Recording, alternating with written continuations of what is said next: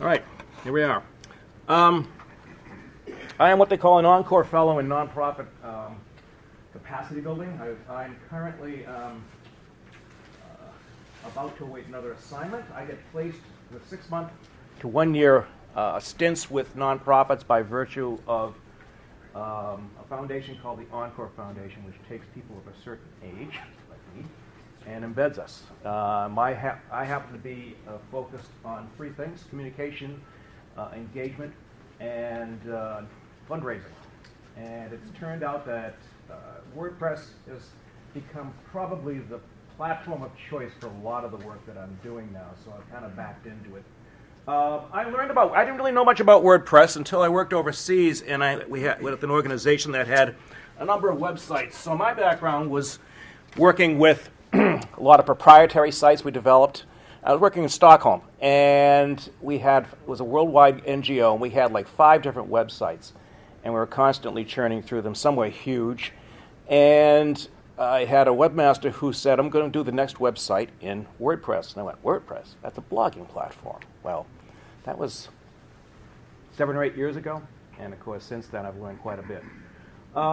So what I'm going to talk about tonight is about the use of WordPress in nonprofits and mission-based organizations. Now, a nonprofit is a mission-based organization, of course, but there are other organizations that may not necessarily be a nonprofit that might be having campaigns or trying to attract attention. And this is based on a presentation I made at 2 WordCamps last year in 2015.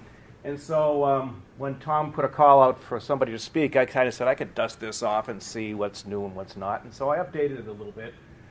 Took some stuff out that I felt was superfluous to a crowd like this. You guys don't need to know about where to get resources for WordPress. It's everywhere. So I took that out. And I'm going to be focused mostly on these things. WordPress and nonprofit works. What makes a compelling element? What makes a compelling website for when you're using WordPress? The use of landing pages. Landing pages are important for everybody, of course, but they're especially critical to the work of most nonprofits. Online fundraising. There's no way I can go into this any more than just a quick breeze through. This could take up a presentation itself. It could take up a whole week of presentations. Presenting facts visually, otherwise known as infographics. And the use of newsrooms. That's in there for a reason. You're going to see me go on a rant tonight. It's about this, because not too many nonprofits do newsrooms very well. And the use of WordPress for storytelling. Storytelling's all the rage. But in nonprofits, the storytelling is really essential to the mission. I'm curious, how many people here work for nonprofits? Oh, wow. Good to see you. And then we'll have a little discussion afterwards. I'm hoping that maybe you will lead the discussion. I have a few points to start off with, but I think we will do all right if you just come up with your own ideas. What I hope you'll take away from this is some best website practices for nonprofits, some ideas for handling them in WordPress, and some useful resources to check out. Believe me, this is going to be a quick breeze through it, just to get you thinking about what you might or might not be looking for. Now, what do most nonprofits need in a website? Well, of course, they need easy management, probably more than most organizations. They need a modest learning curve because they have neither the time and generally don't have the technical expertise to really get expert in the technical nuances of a program like WordPress. They need power and scalability, because if they want to scale up and if they want to wrap up their mission, if you will, or meet new needs, they need that in their website. Need reliable support, and it's always out there with many of the folks in this room who could help really tweak and improve a website if they can't do it themselves, through some expert programming and customization. It needs to be mobile, of course. Everything needs to be mobile, but more so with the nonprofits because they're pretty much central to the whole idea of raising support and money. And finally, of course, it's got to be low cost. None of that, I think, should come as a surprise. What are the basic practices for a nonprofit? This is changing, I must say. I left it in here because the idea is get the board on board. When I first made this presentation, it was still fairly true that a lot of nonprofit boards would be talking about a web presence. They usually come from the corporate world or people who have much more resources than the nonprofit for which they are a board. So they needed to be sold on WordPress because the implication that it was just a blogging platform or something. So you need to get your board really attuned to what WordPress is. In order to do that, you really need to start exploring the ecosystem so you can talk with some kind of authority. And of course, you need to approach it as a CMS, not just a blogging platform. Think expansively. You're going to have to think about dedicating staff. Now, that's a tough one in a nonprofit because many people in nonprofits wear multiple hats. But someone really should have the keys to the website, and even if it's shared, but someone should have ultimate authority over it. Otherwise, you get chaos. I've seen it. You need to build fundraising into the basic design. And what I mean by that, you just don't weld on some fundraising app at the end and hope it works. It's really got to be built into the whole fabric of the site. You got to integrate social media smoothly because, again, this is another thing you could spend days on. Social media is so important to gaining support, to engaging your constituencies, and especially for fundraising. And right now, fundraising is so important for these nonprofits. Be purposeful and cost effective. Think very carefully if you're a nonprofit or if you have nonprofit clients. Think very carefully about what you're going to do and if there's going to be a benefit that is worth the investment of time, resources, and money. I'm going to start to blow through this really quickly because I have 45 minutes, so I'm going to really rocket through it. So what's a good nonprofit website? Has an engaging homepage. You'd want that for any website, but it's really essential to engage people, make it look like this isn't some little back office operation. You need to look like you're a legitimate organization. It needs to have clear navigation, of course. It needs to be up to date. And boy, I could go on a rant on that because a lot of nonprofit websites are not up to date. They don't have current news. And I would recommend if you don't have current news, take the blog part down, take the news part down because it just looks stale if you're a few months old. It needs simple language, of course. It needs a mix of images and media, if you can do it. It needs quick access to critical information for supporters and stakeholders. Now, this is important if you're selling in a commercial end, but it's really important for supporters and stakeholders because they want to see how legitimate you are.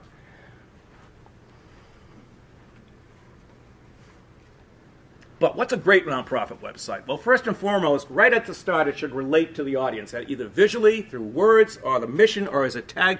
Are you tying into a current event, or that type of thing? It should generate a powerful first impression, of course. It should make the mission clear. Again, this could be another rant. You'd be surprised how many nonprofits you go to their websites, and you're not quite clear what they do. They may work with children, or they're in the environmental field.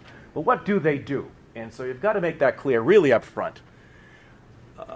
You need to connect the solution to the problem. So you're addressing a problem as a nonprofit, and unless you've made clear what the solutions you're providing to those problems, pretty much within the first 5 minutes on the site, people need to understand what you're doing, why you need their support.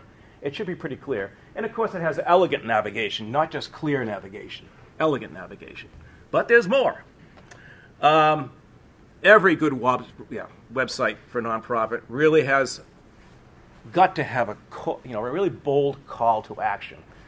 You're asking your visitors to do something. Get involved, donate money, write to their congressperson, start organizing groups, start working with kids, volunteer, whatever. You should have a bold call to action. It should offer useful infographics. Often the story may be so complex that it's best served by providing a good infographic. Excuse me. It's current and genuinely informative. Again, I'm going to hammer on this because if it's not current and informative, people are going to get turned off. It should not be promotional. Plays well with social media, of course. Stays fresh and grounded. Now, what do I mean by that?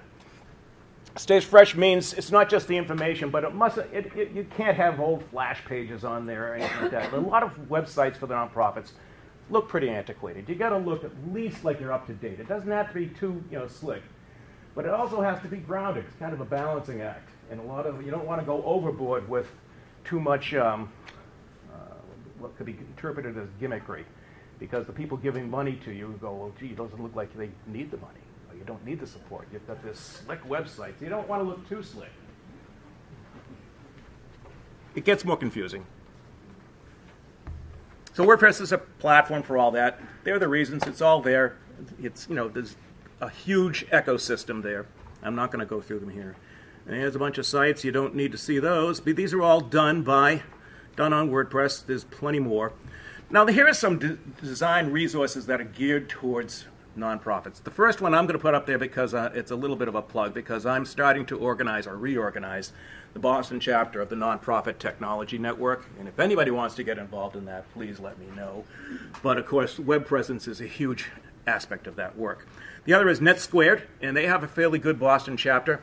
And they're a little more technical oriented. They are trying to match nonprofits up with specific tools, and a lot of their work has to do with WordPress or any of the common platforms, but they do a lot of work with WordPress. Nonprofit Tech for Good is a good organization. They can help you raise money. They can give you information. And, of course, there's WordPress.org, which gets better every time I look at it. Now, let's go on to landing page strategies. Landing page, most people know what a landing page is. It's distinct from a home page, but it has a specific purpose. And in the commercial end, it could be a lot of things like selling, a product offer, or a sale. But for a nonprofit, the big purpose is to engage. It's to get people to take an action. It can be used in campaigns, initiatives, offers. It should be simple. It should be elegant and striking. It needs to have that call to action very clear, and of course it needs to be mobile.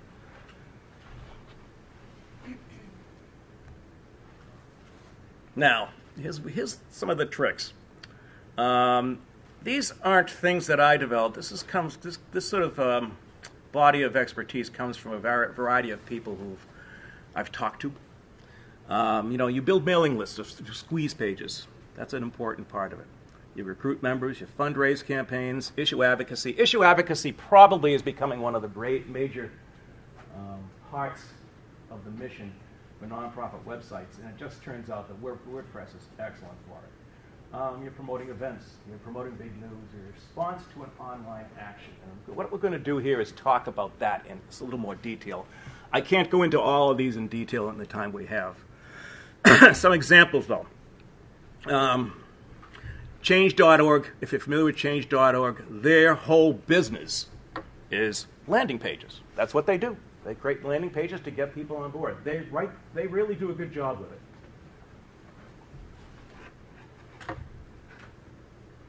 Move on to another one.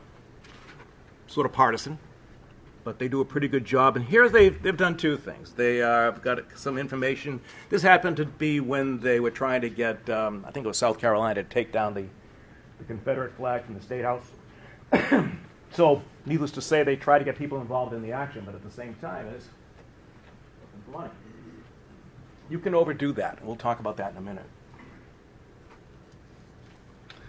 I like this one because it caught my attention. This is when the churches were being burnt down south about a year and a half, 2 years ago, and it was, they just want you to get involved. They weren't looking for anything other than support, names. You can argue against the use of color and all that stuff in design, but I just like this. This is a squeeze page. That's all they're looking for is your contact information. This looks a little ironic. Right after the midterms, the Democrats were pretty good at this type of thing, looking for people to support the Democratic Party and the cause. And of course, with what's happened recently, I just think it's a little ironic now. It's looking old. Another squeeze page, very simple. Gets to the point. They don't waste time. They have a phone number up there. Look how bright it is, how prominent it is. Basically all you need to know.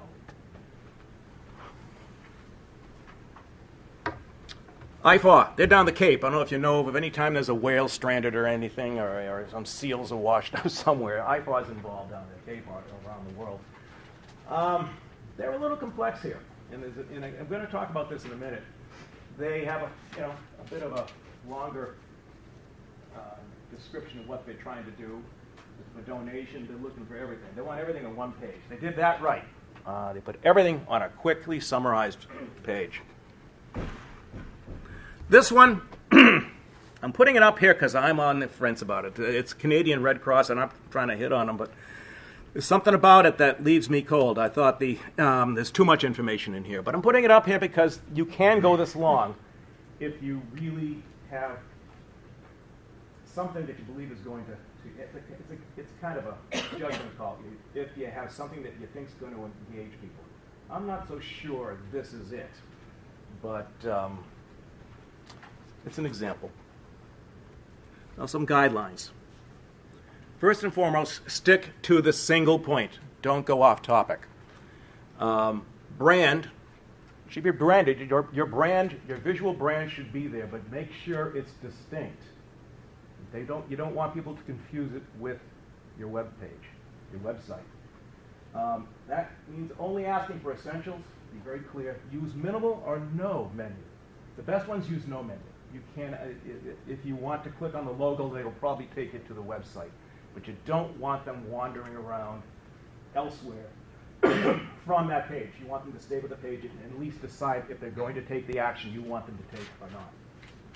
And this is really important. You want to go along with the text when the ask is substantial. In other words, when you have a complex story to tell, when you have a message that needs a little more explaining, you can feel safe going a little bit longer, in the text, in the exposition, maybe even the video. But for simple squeeze pages, get right to the point. Sign up. Here's the information you need to give us if you want to join us, and leave it at that. Don't make them work too hard for a squeeze page.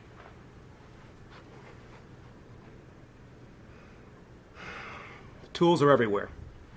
I'm currently fiddling with the Divi themes from Elegant Themes, I think it's called, Divi. But you can get them everywhere, and there are people who specialize in developing just those. Some best practices for fundraising. Again, I'm going to have a caveat here. This is going to seem a little lightweight, because this is probably one of the biggest issues. Online fundraising is really one of the biggest issues facing nonprofits now, because everybody wants to have, even if there's a personal or an old-fashioned mail aspect, direct mail aspect to fundraising, the anchor is almost always now online. So, the first and foremost, this is really critical with WordPress, is embed the process. Again, don't just weld it on at the end once you get the rest of the website. And that means thinking about mobile right from the start, because a lot of people now increasingly are making their donations, or at least getting linked into websites, nonprofit websites, through their mobile devices. It's not just a phenomenon for the for-profit and commercial world. Put a donate button on every page. It doesn't have to dominate, but there should be a fairly clear way for anybody who wants to, on any page, to press the button and call up the information to make the online donation. You want to optimize your thank you pages, and a lot of people aren't doing that yet, but the best ones are. What I mean by that is, once they've donated, you don't just come up and say, thank you. That's nice. You're going to say thank you, but you want to suggest other actions. You want to help, perhaps use the thank you page to, and you've probably seen it yourself, you want to use the thank you pages for having them take social media actions, buying something else, getting their credit card, anything. We'll see some examples in a minute. And finally, it must strategically sync with social media. Social media is essential to the fundraising process now, whether you like it or not. We're talking Facebook, Pinterest. Don't overdo it, but you should have a few major social media channels which just sync seamlessly, both in terms of content and functionality, with the donation part of your page. Now, what do we mean by optimizing the thank you page? This is the only part I'm going to go into a little detail here. First and foremost, another call to action. You may want to take a poll. Get them involved. A simple poll, by the way, not a complex one. Offer other ways to get involved with the organization as a volunteer, or perhaps even joining some sort of special campaign. You want to put a thank you video if you can, particularly for a beneficiary. So if you're working with kids, you want a video of someone working with those little kids. If it's an overseas, if you've got a global NGO focused on global development, It's always great to have videos from other cultures there. And of course, you want social network sharing, and that's probably the most optimal one you can use. I like this. This is an example from Moms Demand Action, and all they did was they asked people to contact Cabela, the sporting goods organization, to, I guess, have a closer control over the firearms they sold. And they thanked, and then they offered 3 very easy ways to do a social media sharing. Oxfam included a video. We can't run it here because this is just an image.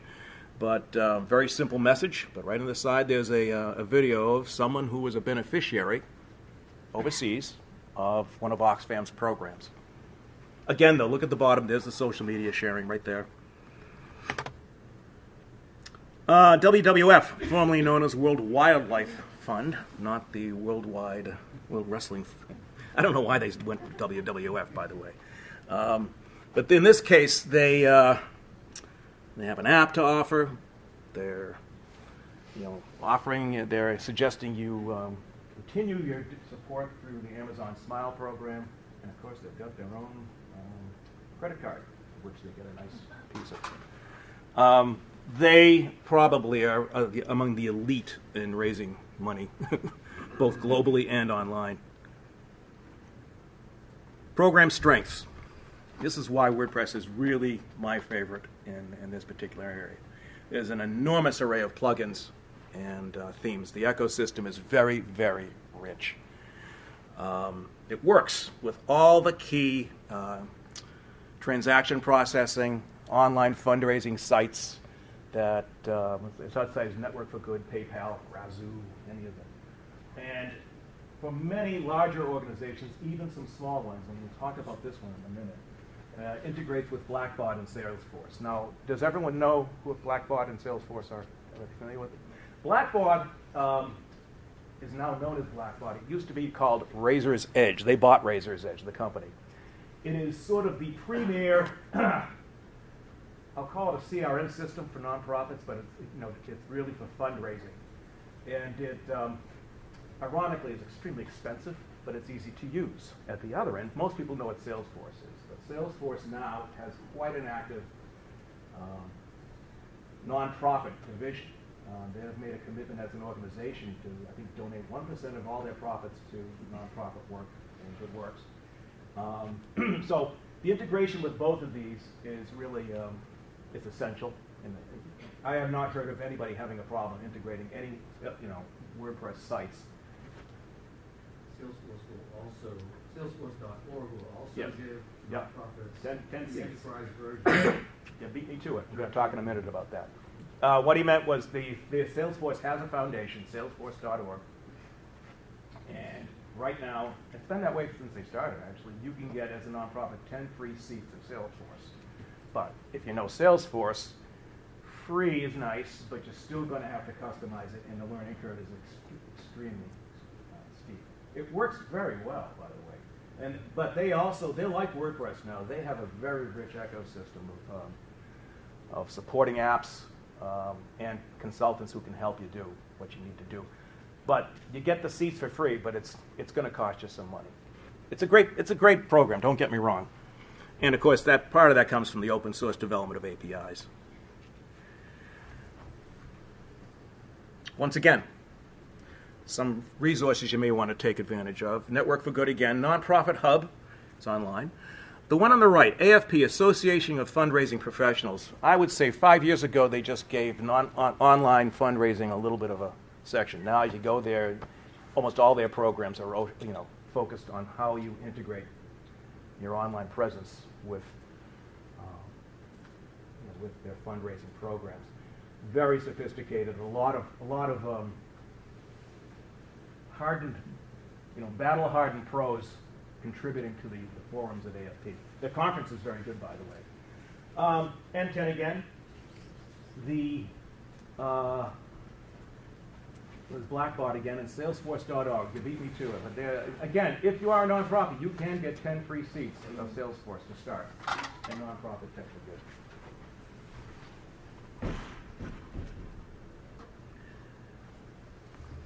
Now, presenting facts visually, what do we mean? Infographics, of course. Everyone likes infographics. Here's one. I just throw it on there as an example. Actually, I think those figures are now pretty outdated. I think it's something like 25% of the internet is now on WordPress, but I'm not sure. But they use words and imagery to get the point across. So guidelines, there's tons of advice out there for this. And so just here's some ideas for navigating all that advice, partly from my experience, but also from some people I think are pretty smart on this. First and foremost, if you have an infographic, you want to put an infographic out there. Make sure it answers the question. What's the question? Well, you have to figure that out yourself. But if you continually have trouble, a good hint is if you continually have trouble expressing something in words, it may be a good candidate because of time, space constraints, just the complexity of the issue. It may be a good candidate for an infographic. You want to test. Test to be sure. Try it out among an inner core of your constituents, your fellow, your coworkers, but test with a variety of audiences. And this is one I wasn't aware of until someone pointed it out to me. You really want to avoid 3D and stacked charts. They don't come off well, and they definitely don't come off well online. Maps are cool, but they're really cool when you can make them interactive. And I'm a big fan of maps myself. I think particularly if your work is geographically oriented, you really want to use maps in a variety of ways to show figures, to show results. You're going to tell stories. We'll get to that in a second. But there's a downside to that. You're telling a story, you better have your facts straight because you will be challenged. And the infographics are very easy to challenge. So you need reality checks. Make sure you have fact checkers checking out the information in your infographics. And of course, the goal for any good infographic is new insights.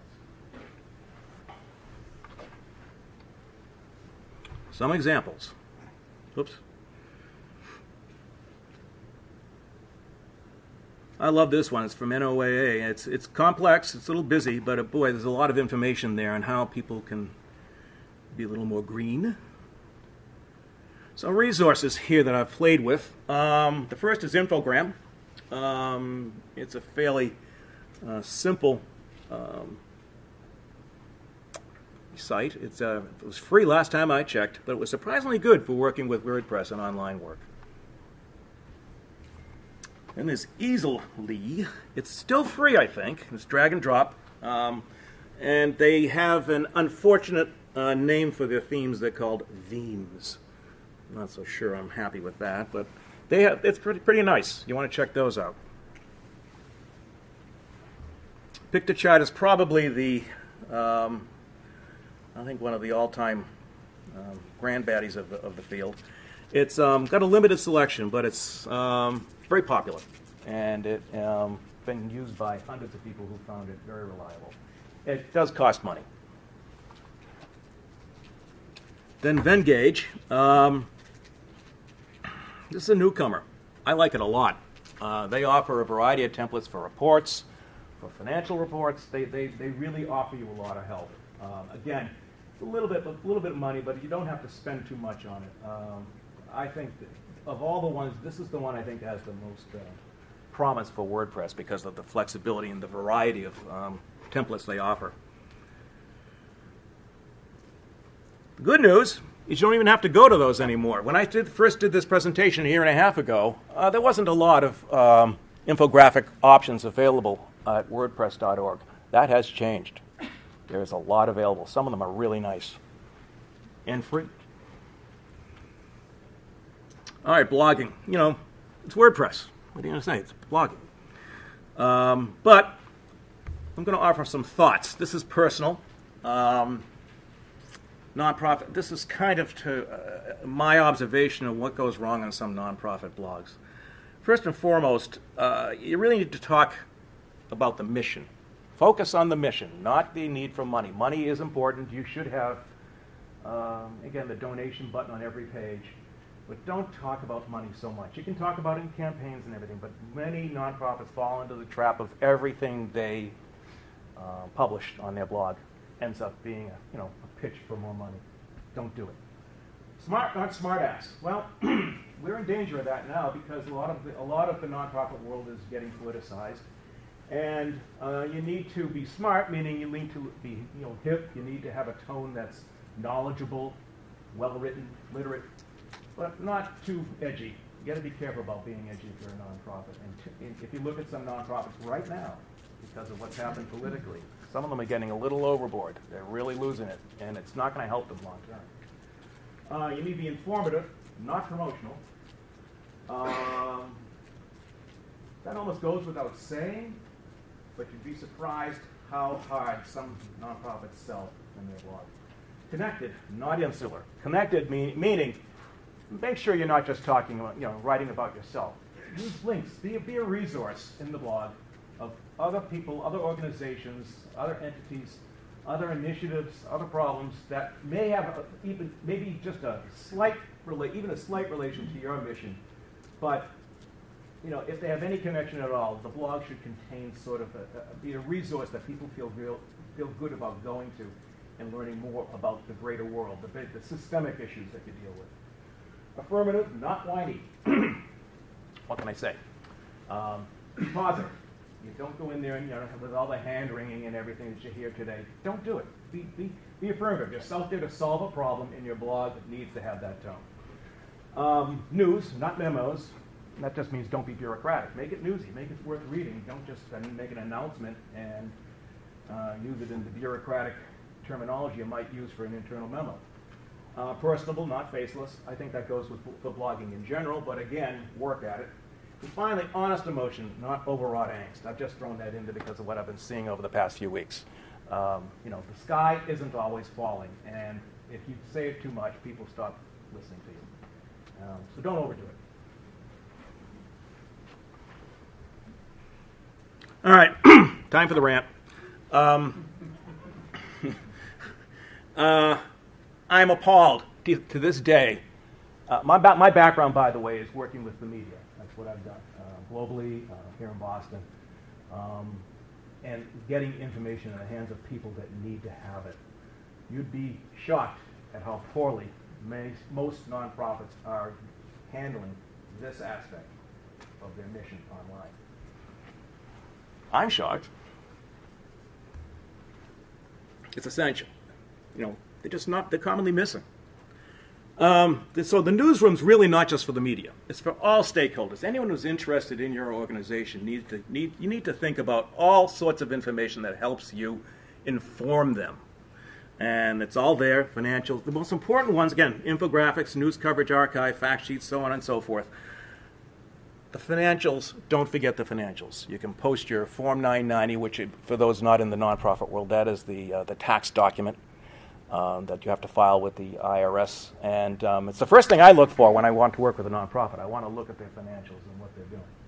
Now, savvy audiences will take those financials and apply, those modest ratios to them to find out how well you're managed. But there's also other things like, what's your GuideStar rating? Do you have a gold rating or a silver rating from GuideStar or any of those? So pay particular attention to the financials without overdoing it. Background in organizational management, yeah, they want to know who you are and what you've been. They don't, you need to have that. And this is the one that gets me. I can't tell you the number of times I've gone to a website saying, okay, who do I contact? And if you ask anyone at the Globe, CNN, ABC, NPR, their biggest gripe about nonprofit websites, this is it. It's very simple. Who do they contact? If you want to be in development, who does a foundation contact in development?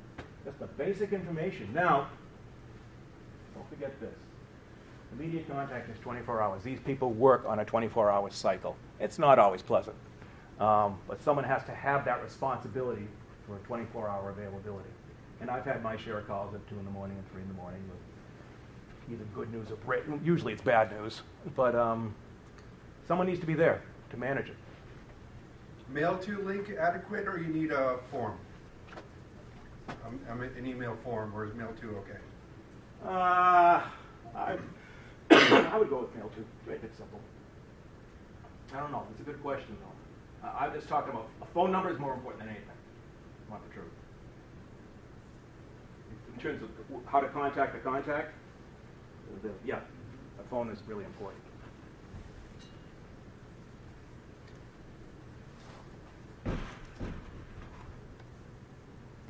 Finally, you know, WordPress is really excellent for storytelling. That's because it's sort of built in to its DNA, if you will. It's journal-based, it's a template-based CMS, and it has an enormous system. It's really ideal for it. But what does that mean? It means it really makes it easy to do the short-form types of blogging that are essential to nonprofit work. That's built right in. But there are also templates for long form. Do you know what I mean by long form? Anyone have any issues about that? You know, if it's on Medium, it's long form. But long form, they have great templates for managing long form and indexing them, making them available, and having people be able to search them. And it's easy integration into media in all formats. There are a lot of tools for this. Here are two things that have just popped up. I've just noticed them in the WordPress.org, which are really useful. Every organization, by the way, in terms of communication, needs a communication calendar. I believe someone said that last month. The same thing. You need a communication calendar so you can strategically think about what you're doing, when you're doing it, and how it syncs up with other programs you're trying to work with. And there's a nice one up here called editorial calendar. It's supposed to be a great one, and it makes it easy to manage the whole process within WordPress. And if your communication program is web-centric, it's a great way to do it. This is one I'm just playing with, just starting to play with. It's called the ASAP Story Engine. It helps you actually develop the stories in terms of content, your media resources. It's free. I'm not going to give an opinion on it because I haven't used it enough, but it was intriguing enough for me to give it a try. I'm just started to roll it out about 2 weeks ago, so I'm just thinking about it. Discussion, Q&A. These are some ideas, but I'd like to handle any questions you guys have. Got 10 more? I have roots of that, huh? Good.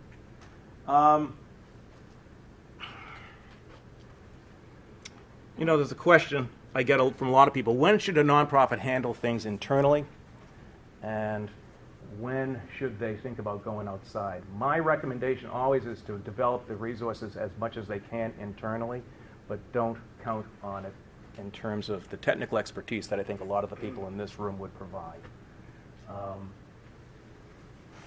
You need to seek outside expertise when you want to expand, when a nonprofit definitely doesn't have the resources to do it internally, but also when the mission is essential. You don't want to have do-overs, and that's what I found. Points out to who should own the site. You have a communication manager, that's usually it. But if you're fortunate enough to have a webmaster, you want someone who has a sense of editorial control as well. So my experience is that kind of a mix of things.